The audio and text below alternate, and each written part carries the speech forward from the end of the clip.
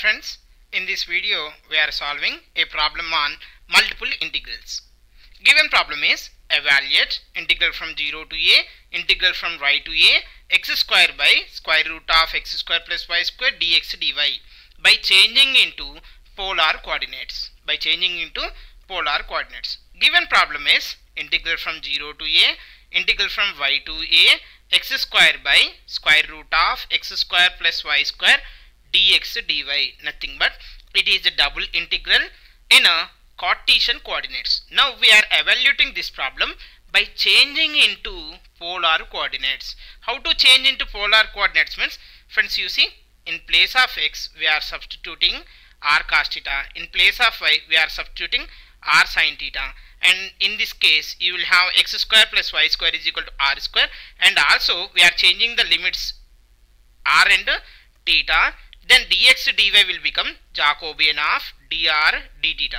Friends, you see where the Jacobian is nothing but the transformation between x comma y variables to r comma theta variables. You will have the Jacobian is equal to r.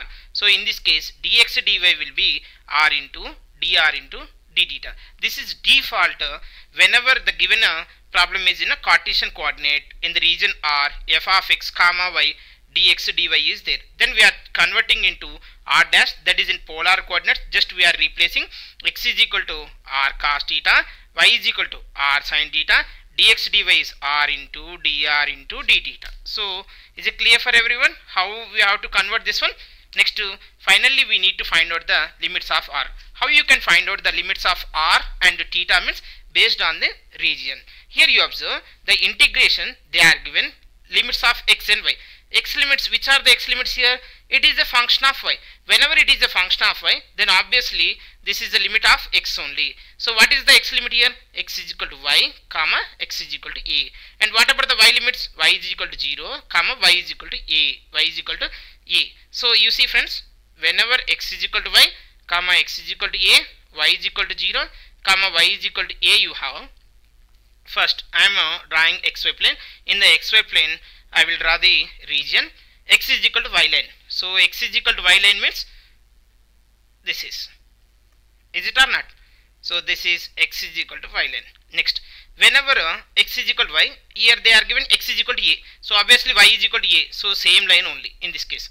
Next, y is equal to 0. Whenever y is 0, x is what? 0. So 0 comma 0 point. And a comma a also. A comma a also. Whenever y is a, x is equal to a. Next you see friends here, whenever x 0, y 0 we have, whenever x is a, y is equal to a we have, they are given x is equal to a. X is equal to a is nothing but which is parallel to the y axis. So this is the point a comma 0, and they are given y is equal to a only. Y is equal to a means, okay, you can say this is this line also you can say. But you observe, are they given the point 0 comma a? X is 0, y is a, are they mentioned here? Nowhere they are mentioned. But they mention y 0, but not x is equal to 0. So you won't take this region. So our region is only this is. Is it clear for everyone? We won't take this region because they are not mentioned x is 0. Okay, they mention y is 0 only. Y is 0, then x 0. This is the point.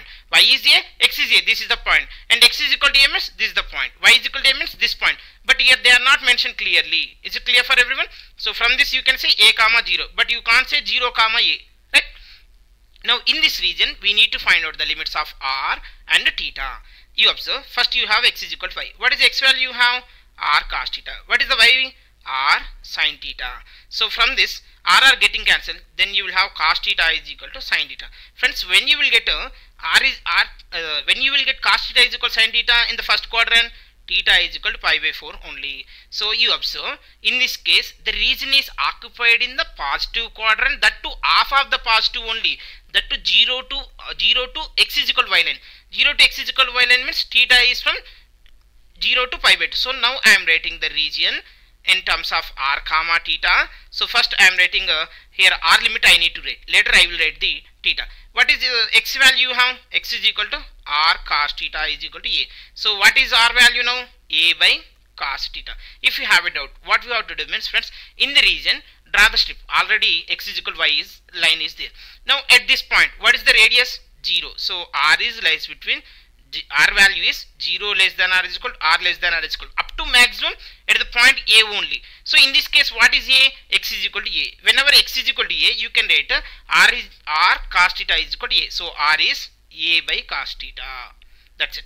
So this is the limit of r. Next I want limits for theta. What is the theta limit you have? Already we discussed. This is half of the plane on the x is equal to y. Theta is started from 0 less than or is equal to theta less than or is equal to pi by 4.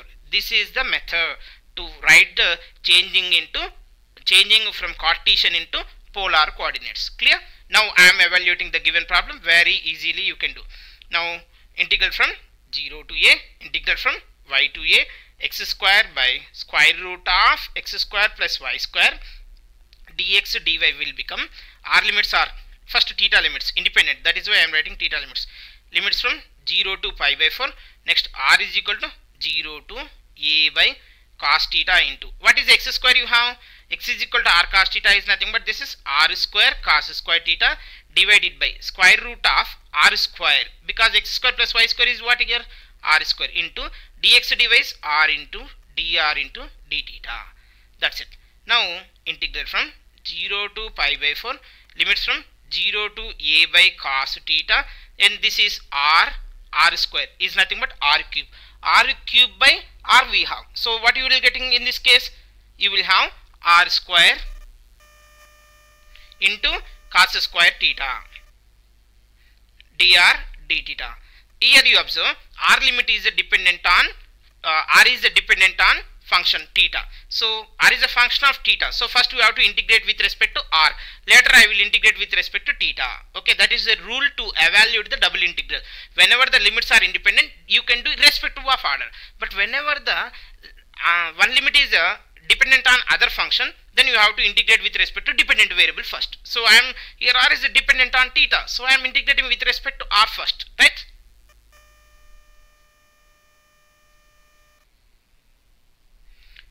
Now I am integrating with respect to r. So integration of r square is r cube by 3.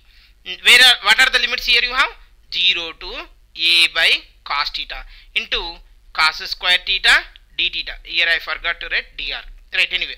Now 1 by 3 is a constant, you can write outside. 1 by 3 times of integral from 0 to pi by 4.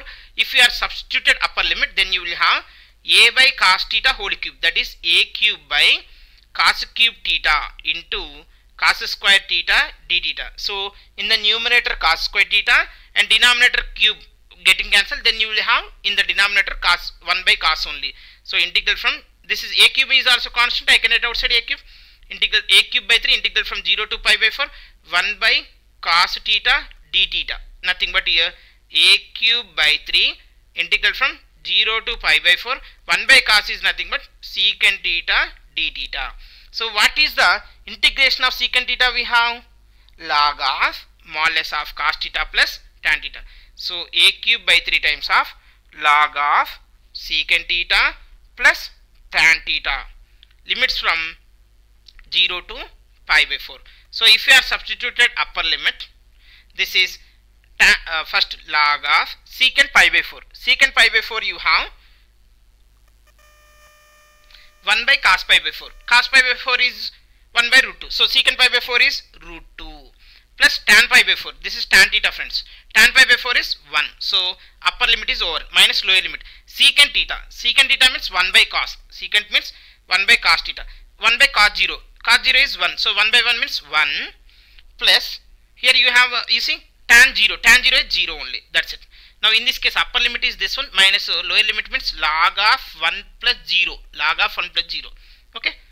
You need to write like this because upper limit for this minus lower limit of this. Okay. Now a cube by 3 times of log of root 2 plus 1 minus log 1. What is the log 1 you have? 0 only.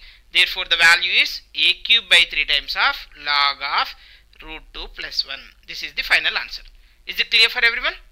Right. Thank you for watching this video. This limit is clear, friends. You see 1 by theta is equal to pi by 4. What is the cos pi by 4? 1 by root 2. So 1 by 1 by root 2 is nothing but root 2. That root 2 here I have written. Friends, if you have any doubts, okay, and if you want more number of the problems, please give your valuable feedback in the comment box. Thank you for watching this video. Don't forget to share to others.